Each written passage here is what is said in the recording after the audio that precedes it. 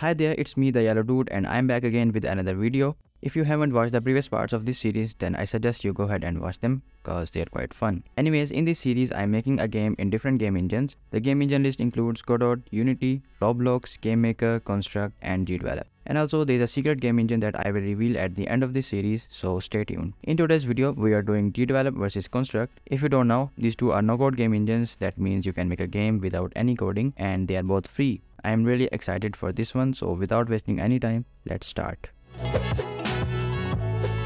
So I created a new project in Gdevelop and made a sprite for the player in the built-in pixel editor called Piskel, which is really awesome. Then I added the player into the scene. I tried adding the default platformer behavior to the player, but the results were not quite good as the movement was quite slippery. I tried tweaking the default values so that I can get the result I wanted, but the movement was not quite good, so I decided to make my own movement system.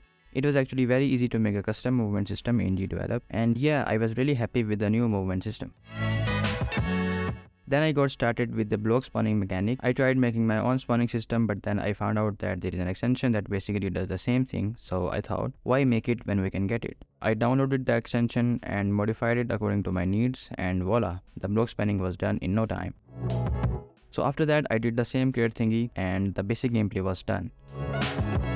Then I tried to add some particles and that didn't go well, so I left the particles and made the game over UI instead. The restart button works like charm. All you have to do is hover your mouse over the button and it works. And that was Gdevelop. It was real fun making a game in this one, and I am thinking that I might make a complete game in it someday. We'll see.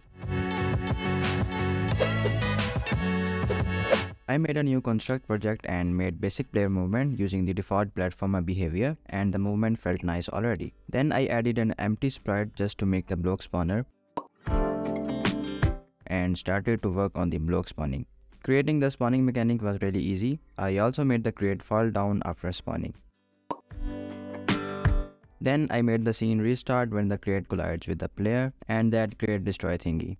Then I clamped the player to the screen so that it cannot go out of the screen. I realized later that there is a behavior for that thing, but yeah, whatever. Then I also made the player controllable using the A and D key and made the player flip in the direction he's going because it is cool, you know.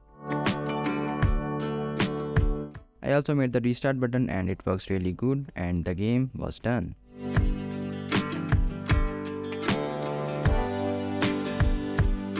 Gdevelop and Construct works almost the same. They both have the same event system and it's really easy to make games in both of them. And I had a lot of fun making the games in both of them. So if you enjoyed, then subscribe, or else you know what else, so just subscribe.